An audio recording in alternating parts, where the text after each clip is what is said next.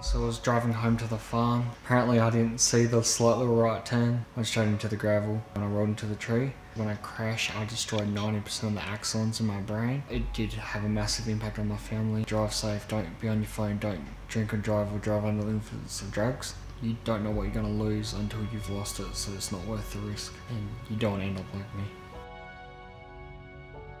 Authorised by the State Government, Perth.